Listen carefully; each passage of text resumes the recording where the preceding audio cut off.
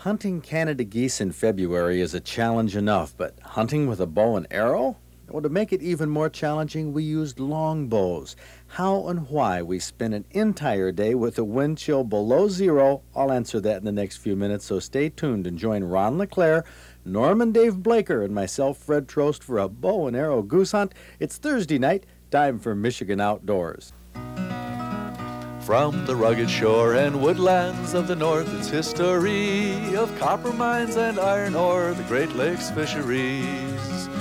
To the farmlands of the southern counties we'll look around again, at all that waits the sportsman in the state of Michigan. And sometimes when the moon brings out the diamonds in the snow, and the stillness of the forest lies encased in Arctic cold, the wind might whisper through the trees, listen if you can, it tells you of the beauty in this state of Michigan.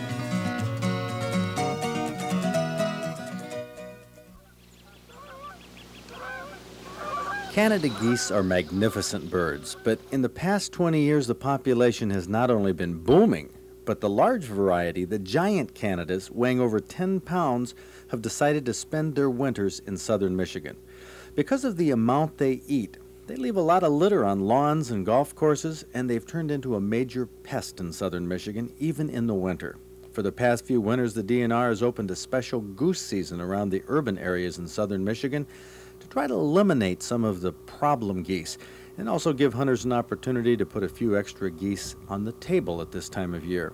Now, you hunt in the winter much the same way as you do in the fall, decoys out in the field, using calls to try to attract the flocks in. But of course, you have to wear lots of long underwear. On this day, the wind chill was 7 below. Well, that's right, we're going to be hunting geese with bows and arrows. Bobby Knope, a well-known hunting and fishing guide throughout North America, set this hunt up for us, and it's right next to a major southern Michigan city. This field is so close that firearms aren't legal. That's why we're using bows and arrows. And we're not using compounds or even recurves. We're using the old traditional longbows. You've seen Ron LeClaire on Michigan Outdoors with his longbow. Ron has been a long-time muzzleloader and bow hunter. He founded the Michigan Longbow Association about 5 years ago, a group of people who enjoy using the original bow that had been used for thousands of years and wasn't modernized until recently. Also on this hunt was Norm Blaker and his son Dave. Both of them are excellent hunters, particularly good with longbows. Now, you can tell by the number of arrows that Norm brought that he's a real optimist.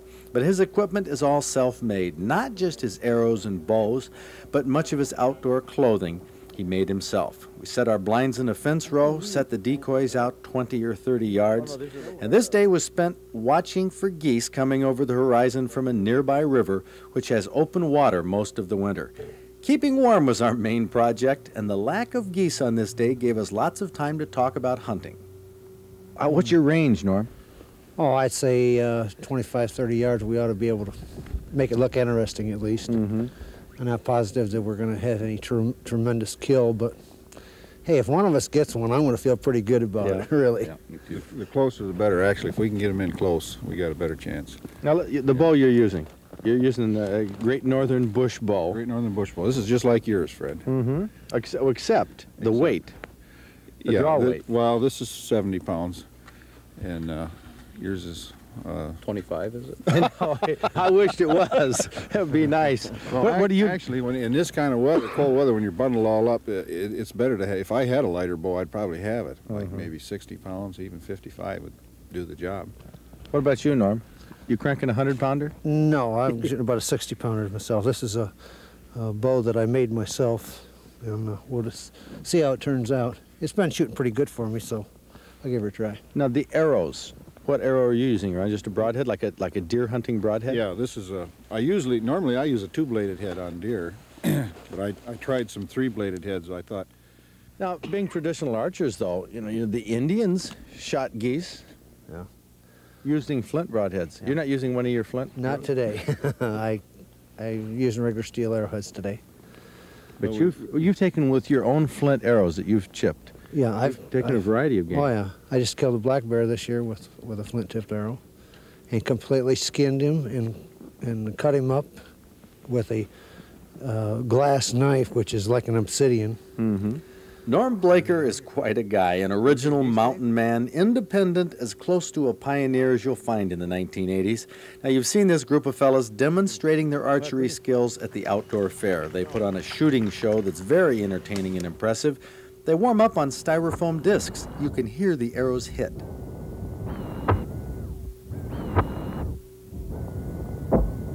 Well, that's impressive, all right. But then they work down even smaller. Now watch Norm Blaker smack this tennis ball out of the air. Tennis ball is still just a warm-up. They get down to 50-cent pieces. And believe it or not, when they shoot at these small coins, you can even hear them hit.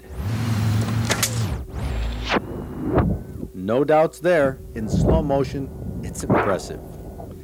And can you believe that the 50-cent coins are still just a warm-up? Here, Ron LeClaire tries for an aspirin, tiny white pill. You can see it as we rock back and forth in slow motion, that white aspirin right there above the trees. The shot? The aspirin doesn't come down. He got it. Ron LeClaire and Norm Blaker captured my attention and my admiration with their longbows, so much so that I've become a longbow shooter, complete with a specially made quiver with the Outdoors Club logo. I'm giving this traditional archery a try. The main reason? It's fun. Finally, 15 minutes before sundown, after waiting all day without having a goose come near, one goose appears over the horizon and heads for our decoys. The moment we've been waiting for. None of us have ever tried this before, and it's over in a flash.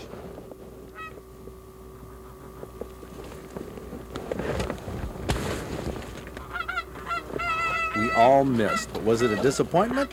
Quite the contrary.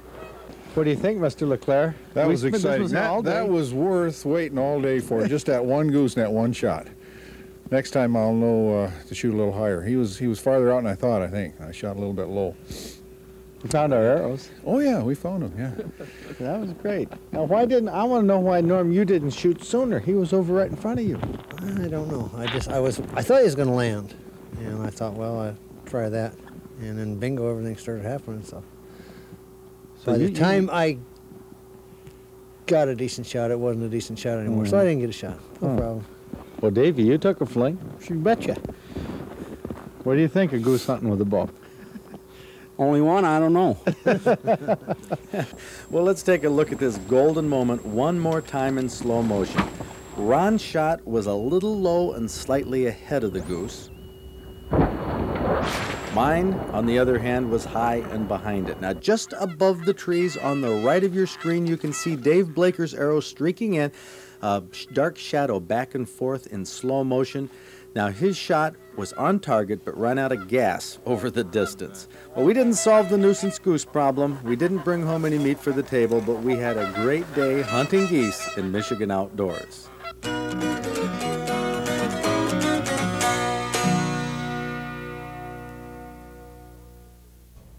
It's no secret we had to go to the freezer for this recipe. Beatrice Ayamuri from Saginaw sent us one for Swiss goose that I think, Kathy, is terrific. Oh, a little bit different than a roasted goose. It doesn't dry out in this recipe. Well, you can see goose. Those are the breasts. Well, when you skin them, they have absolutely no fat or no fat nothing. within the muscle. Very, very good.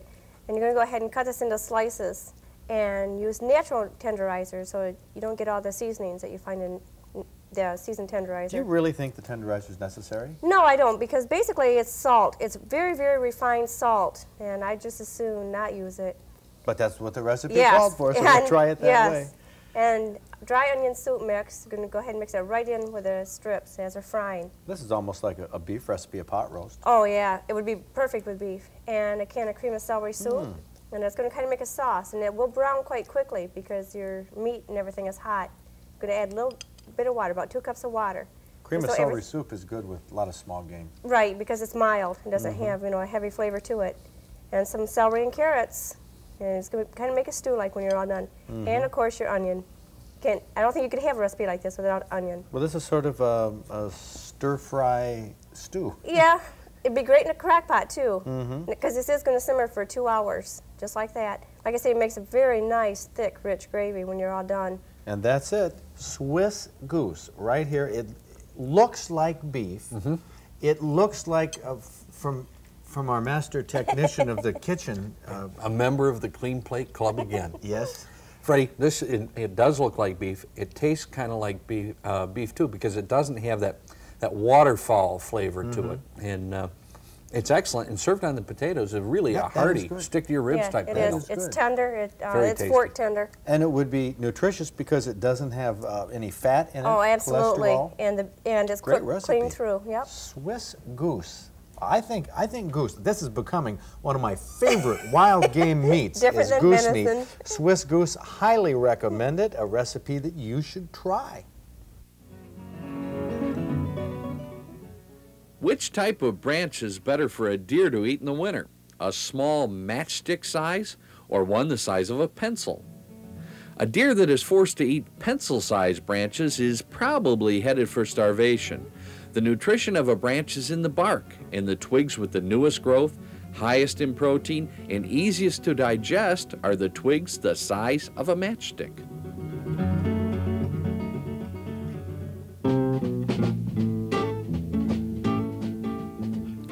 Ron Wyman from Manitou Beach knows how to make a fish look huge. Hold it close to the camera. That's a 23-inch, 6-pound largemouth bass he caught trolling a shad rap in Round Lake, Lenawee County. 3 ounces smaller at 5 pounds 13 is this 23-inch smallmouth bass taken by Hugh Logsden from Canton, trolling a chub in Leelanau County's beautiful Glen Lake. Little Bay de Noc produces big perch. Here's a 15-inch, 2-pounder taken on a wiggler in the spring by Mark Brower from Green Bay, Wisconsin. Saginaw Bay seems to be the place for walleye. Here's a 28-inch, 9-pounder, which Tim Kuchani from Midland caught through the ice, jigging a Clio. Spring steelheading is around the corner. The Osabo River held this colorful steely last April. Bob Soper from Mikado caught it, 18 pounds, 41 inches long. Not a glamour fish, but a top drawer fish when the fillets are boiled. Tastes like lobster. A freshwater drum or sheep's head. A huge 9.5-pounder, John Kulak from Canton caught it trolling for walleye in Lake Erie off the Edison Power Plant. Switching to deer, Gary Wynn from Sterling Heights bagged this 10-point with his bow on November 4th, hunting in the evening in St. Clair County. And here's another corn-fed buck, this one taken late in the gun season by Dwight Krager from Saginaw. On the 27th of November, 11 in the morning, got an 11-pointer from up around Saginaw way. Yeah. Right up there. Okay, yeah, I got this in a cornfield in Saginaw County, about a mile from my house. Some guy came down and told me he missed it early in the morning. He told me where it went, so I went over and got it. No kidding. You stalked it? Yeah, walked through a cornfield. Lucky I seen him before he seen me. Ah, well, way to go. That was 11 in the morning. Walking the cornfield. Congratulations. Dwight Krieger from Saginaw. Dwight's our man tonight. His 11-pointer earns him the title as our Michigan Outdoors Big Buck Hunter of the Week.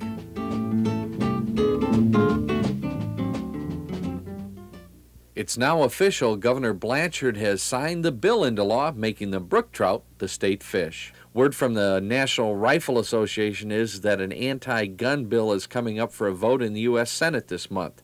The bill is aimed at banning so-called plastic guns, but because of its sloppy language, it could ban other guns like the .22 caliber Remington Nylon 66. A VFW post in Monroe says it will hold its annual muskrat dinner, even though the Michigan Department of Agriculture has shut down muskrat sales. Representative Jerry Bartnick from the same area has introduced a bill to allow the muskrat dinners to continue. So far, the DNR has checked the dens of 5 radio-collared bears on Drummond Island. 3 of the 4 sows are doing fine. The 4th sow keeps flushing out of the den. The last bear, the only boar or male bear, has signaled the DNR researchers with flying claws and popping teeth that he doesn't want to be checked. The Natural Resources Commission has approved a ban on waterfowl hunting with lead shot in the Lower Peninsula. Beginning with the '88 duck season, it'll be steel shot only. It was a couple of weeks ago that I was the guest speaker at an annual wild game dinner for the Millington Church of God. Now, after dinner, they passed out hunting and fishing awards. They have a big buck award that's kind of unusual, and it's given to the person in the church who really gets out to hunt and fish and enjoys the heck out of it regardless of what they bring home. This year's winner was a guy by the name of Jim Opperman. Jim had hunted all through the gun deer season without a shot. He'd fished days on end during the summer, and all he caught was one small perch. Still, he kept going out, trying his luck and smiling all the time, really enjoying the outdoors. And that's what it's all about. We love our hunting and fishing awards. We'll be sending out 2,000 of them in the coming months. But let's not forget Jim Opperman and his Big Buck Award. It reminds us that a sportsmanlike attitude is really much more important than a full stringer or game bag.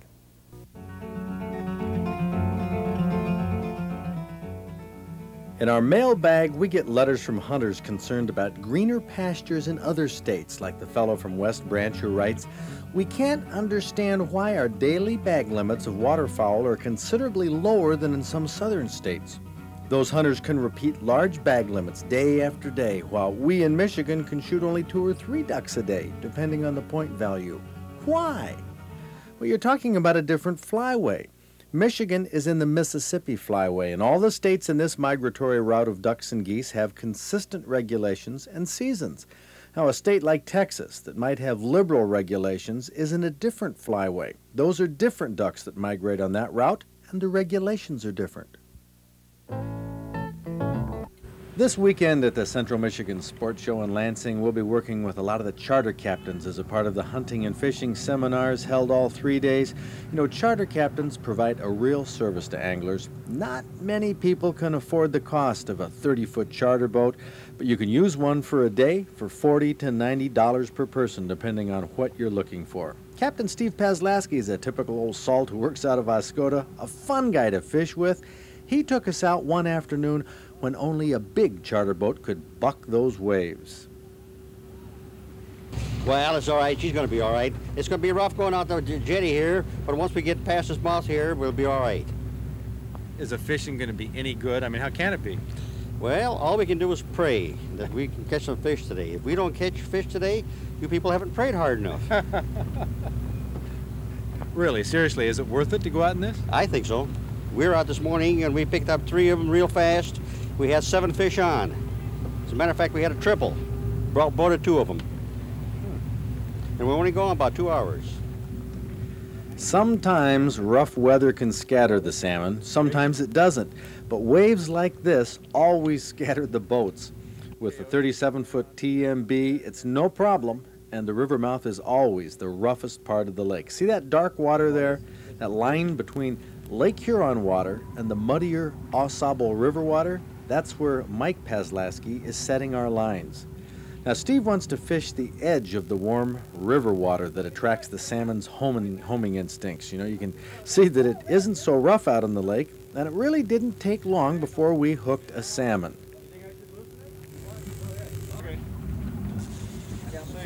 In that rougher water, it doesn't take much for a salmon to cross the lines. I picked up a plug from another line, but fortunately it didn't get tangled.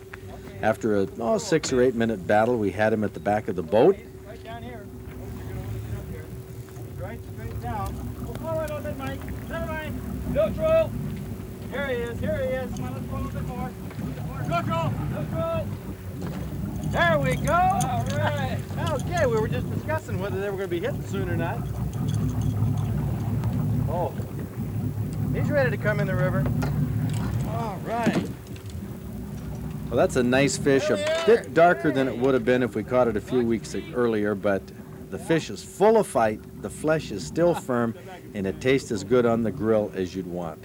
It hit a spoon with a single hook. It was hooked solidly. Single hooks have an advantage of not being as easy for a fish to throw.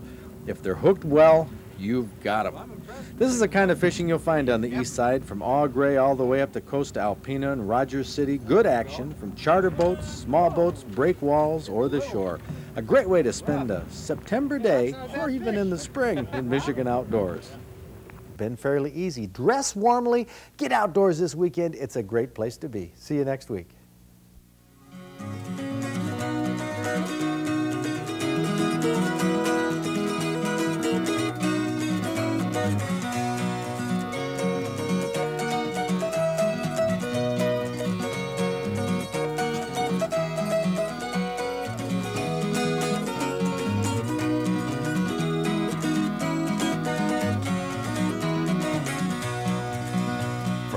rugged shore and woodlands of the north, its history of copper mines and iron ore, the Great Lakes fisheries. To the farmlands of the southern counties we'll look around again, and all that waits the sportsman in the state of Michigan. Next week on Michigan Outdoors, we'll take a look at a form of ice fishing that's most unusual, spearing. We'll look at ways to go after northern pike and even the monster sturgeon.